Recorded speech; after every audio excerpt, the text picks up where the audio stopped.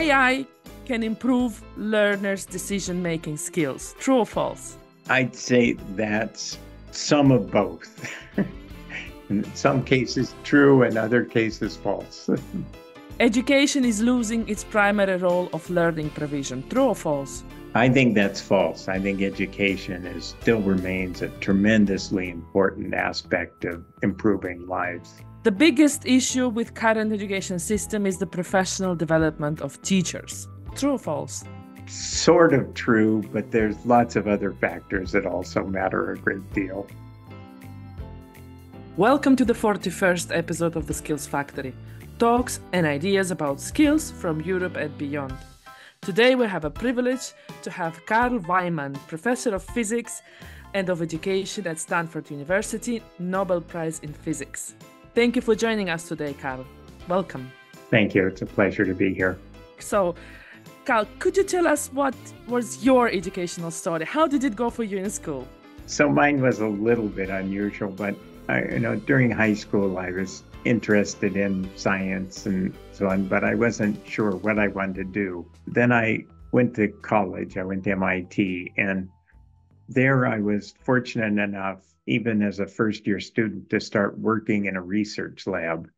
And I found that was so much more rewarding and interesting than taking classes, that I spent all my college career spending as little time taking classes as possible and as much time as possible in a research lab. And so that was really dominated my own personal educational experience.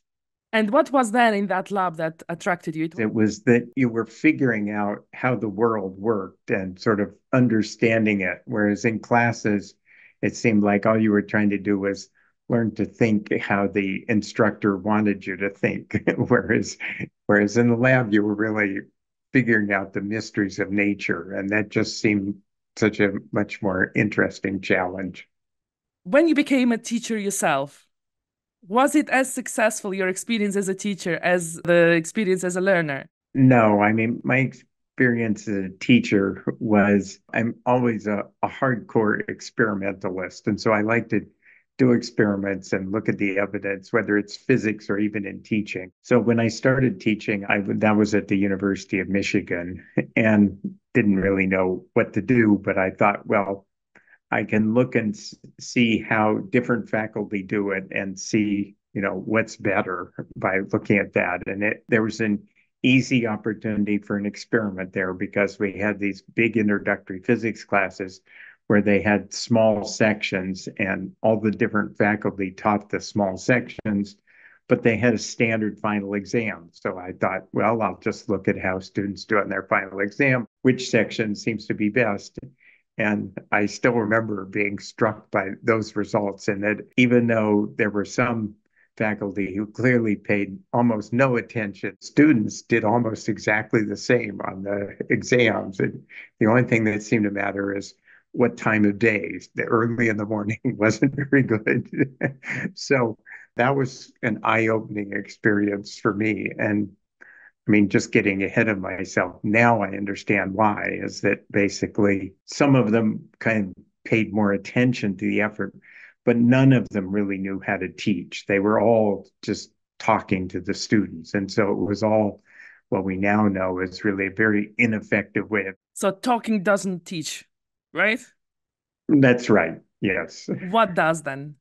I think the basic principle, and I think this is really the fundamental change we need in education, just to think about learning in a different way, because I think the sort of pervasive and traditional way is to think about learning as you have these student brains and they're in your class and you're filling up those brains with knowledge. And the brains are just sort of fixed things that you pour knowledge into by telling them stuff. And that's just wrong. And the right way to think about it is that the brains are changeable, and that good teaching is really transforms the brain so that it has new capabilities. But to transform the brain, you have to have that brain practicing the thinking you want it to learn. And so instead of telling people knowledge, you want them to have practice getting guidance and thinking and the kind of learning that you want them to adopt. And that's really much more effective. And the big change needed is really to just change that basic paradigm of thinking about how learning is achieved. Do you have the feeling that learning sometimes perceived as something that should be light and easy process, but not only by learners, also by teachers? And instead, it's not that light, actually. It can be rather complex. It's certainly complex, but it's also hard work. I mean, that's one thing that studies have shown very clearly, and it sort of makes sense, is that real learning you have to think very hard at. And so you have to put in a lot of mental effort. And I think people don't have all the biological details in place, but I think it's sort of pretty clear that if you're thinking very intently, you're making more changes in the neurons. They are changed how they're hooked up in better ways, and that achieves the brain transformation, the learning that you need. And so there's really no substitute for a lot of effort. That means that one of the educational challenges is how do you convince people it's worth put in that effort? Education systems are good in communicating that message that there is a lot of hard work behind the learning. I do think that lots of teachers try and send the message that you need to work hard to be successful. I think probably the place where they fail more at is trying to think how to present the material in such a way as not just to tell people it's hard work, but to convince them the value in that hard work, and how they can feel more satisfied at mastering things they couldn't do before and just having challenges and succeeding at them and understanding why the material will serve them, other purposes later in life and or even at present, rather than just things you have to memorize because the teacher says this and it's going to be on the exams. In fact, coming back to the memorization, in one of your interviews, you said that education is about learning how to make better decisions. How do you reconcile this with traditional education, where often you have to memorize stuff? My group has studied expertise across science and engineering. And one of the things we've seen is that expertise in these fields is about solving problems. That's what you do if you're an engineer or a scientist, you're solving new problems. But we've seen the problem solving process. It's really based on a set of specific decisions. We identified 29 of them that they make in solving problems. And we found that those same decisions hold really for solving problems, even as a very beginning student. You need to make those similar kinds of decisions. And, I don't want to go through the whole list, but the things about thinking, recognizing what information is relevant and applying that information in the suitable times, questioning how to find information, how reliable it is, and so on. And also sort of checking your own assumptions and the way you're solving. And so those are good things in general to have kind of in life. Do you think that our teachers in current education system are ready for that shift in paradigm? That's a good question because the shift really needs to be okay. Instead of telling students knowledge, I need to have them practicing making decisions and getting feedback on those decisions to try and improve that. And clearly, most of the teachers don't recognize that and need to kind of rethink it. But I do think you can't just blame it on the teachers. I mean, I think sort of in society larger, the administrators and the teachers, the ones who evaluate them, even the parents so often still have this obsolete view about learning. And, yes, the teachers need to change, but there's other factors too. Do you think this change should come from bottom up? So from learners asking and making specific requests, or it will go with the reform of the whole education system? I think it's got to be the reform of the whole education system. Like I say, I mean, I think the issues are so broad at some level. There's many stakeholders in this that have to be kind of convinced and come along. You are the founder of PHET, PhET Interactive Simulation Project. And this project creates free interactive math and science simulations. It's kind of a game-like environment, right? Where people can learn through hands-on experience. What was the rationale behind this project? So first, I have to put in a plug for saying how successful it's been. It's now used almost 1 million times a day all over the world, in 65 different languages. So it's been Impressive, really impressive. way beyond what I started. It's other people have made it successful. But the way it started actually was I was involved in another project where I was working with some computer programmers in trying to present my physics research and showing that I could do some simple computer simulations that sort of showed our own representation. And, it was art cartoons showing atoms and light and so on. And so very artificial, but I found it tremendously effective at teaching people and engaging. And it worked for an enormous range of audiences. I could use it with middle school students, I could use it with physics professors, and they all sort of found this useful. I think one of the important aspects to it is as a learner, you can explore on your own. So, and again, instead of just having someone tell you how things happen, you can sort of ask yourself questions about, if I change the color of that light, how is that atom going to change differently? And you can do that experiment and see what happens. And so that gives you much more kind of control over the learning process. I think that's a valuable thing. Do you think that one of the best way to learn is to do the self-guided learning? So no teachers at all, and you do it by your own. I think we have good evidence that that doesn't work. You have to have guidance from a good teacher. And so you need a teacher to really identify what are the key ideas and the key problem solving decisions that are involved in mastering this, and then creating good practice tasks so the learner is still making the decisions on their own, but the teacher has to kind of create the practice decisions for them because it's just too much to expect the student to do that. So the teacher really has a very important role there. And then the other very important role is people need good feedback on they practice, whether it's athletics or playing music or thinking about science. You can practice it on your own, but you really need help in sort of knowing how to improve. In ETF, we have an international community comprised of hundreds and hundreds of STEM educators coming from all over the world.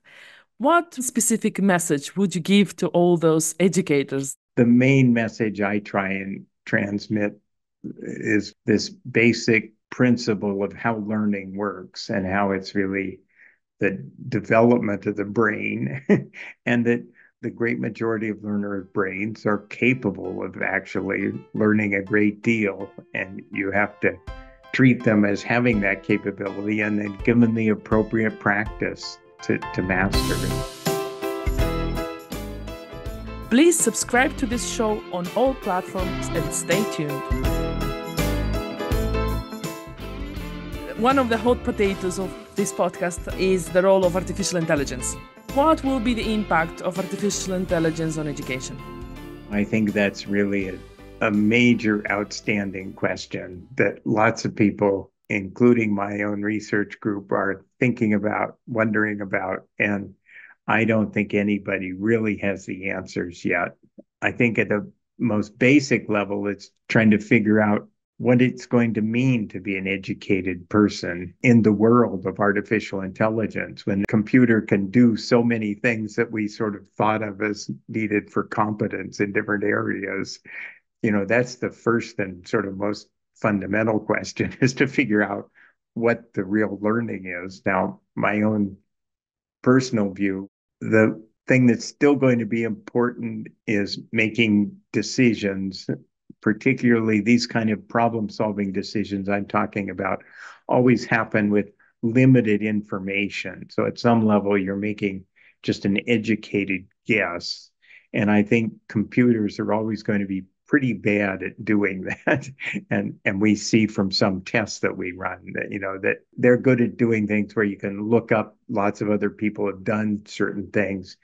they know how to do it from that. But when it's something novel and you're kind of having to make a best guess based on your knowledge and skills, then they're not going to be very good at that. And so that's still going to be a place for people.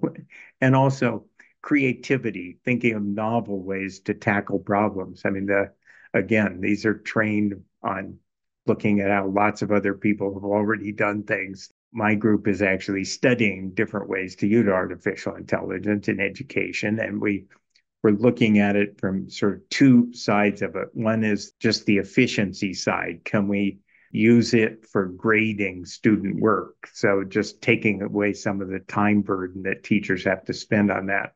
And that's looking encouraging that we can have the reasonable grading.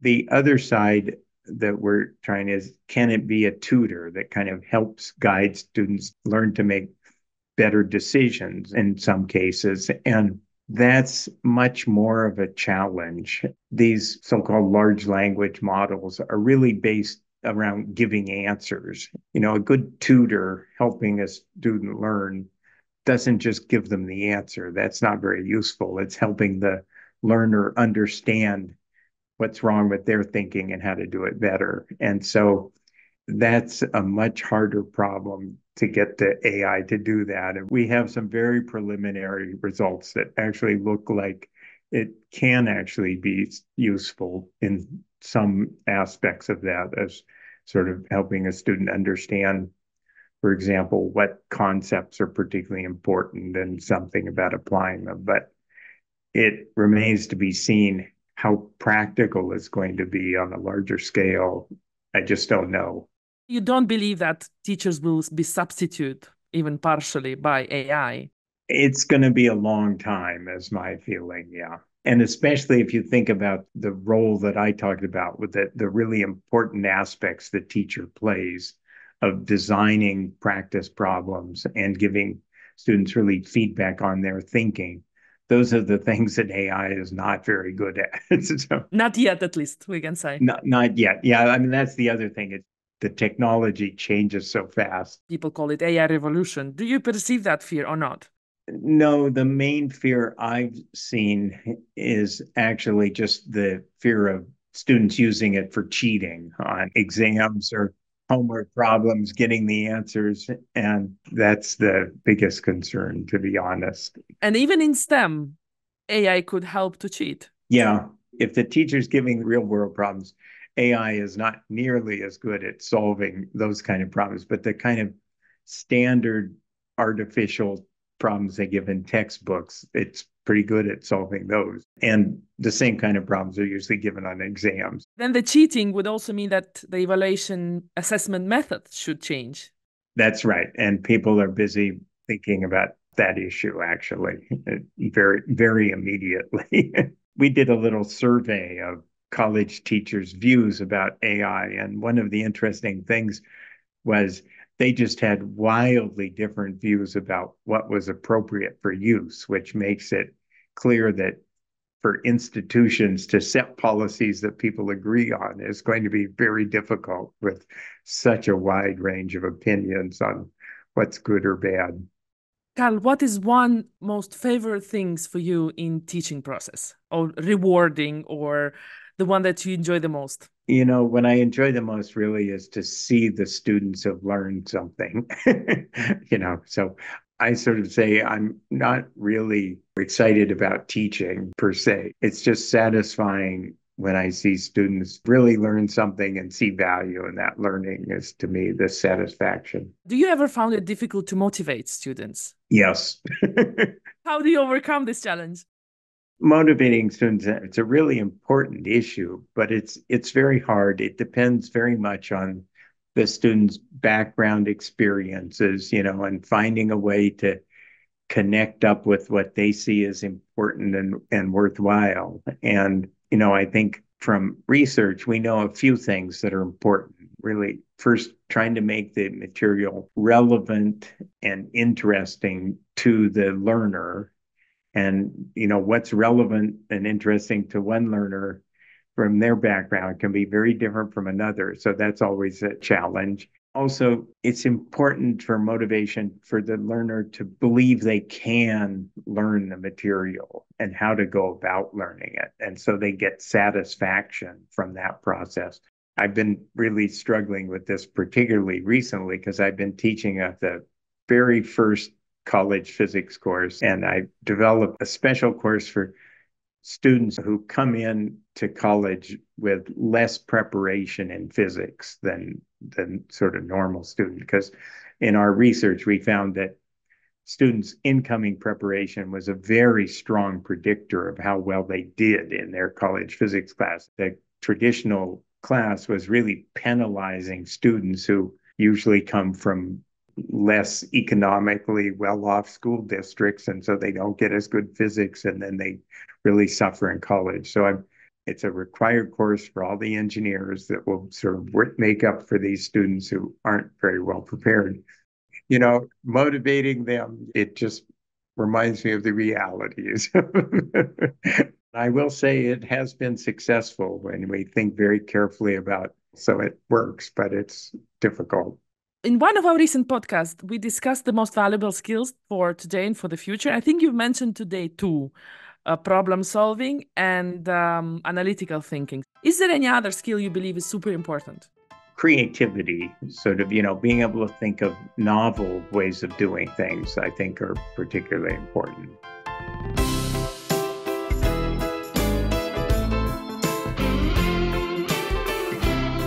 During your career, did you ever find yourself in a situation when you could not figure out something?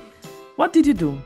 I can think of situations like that I was in. And, one of the things that helped me, and that still helps me, was I look back on things that I thought were really hard and that I really spent a lot of time trying to figure out, and that now I understand and they sort of make sense to me. But there were some things I remember my early days of trying to understand quantum field theory, which is a really advanced idea in physics. And this was just very hard for me to get my head around how the people were thinking about this. And so one of the things that I remember doing was just trying to find a lot of different books of different people writing their own explanations, trying to, out of that composite, find sort of what would click for me. In retrospect, now that I know more about learning, I think that's actually a really important step, that you can spend a lot of time kind of being frustrated at not understanding something, but your brain is actually making progress. And then you eventually reach a point where suddenly it makes sense to you. As a quantum physics scientist, do you see the world differently? I think so, yeah. I mean, a lot of things you still perceive in much the same way. For me, it's really quite satisfying of looking at how things are functioning and understanding why it behaves that way, and that I understand the underlying physics that explains, why things are different colors, how my computer works, how the solar panels on my house work, and so on. Today we had Carl Wieman, Professor of Physics and of Education at Stanford University, Nobel Prize in Physics. It was a great pleasure to talk to you, Carl. Thank you. Thanks. It was fun. Bye. And thanks to all of you, our listeners, and stay tuned as there is much more to come. Goodbye.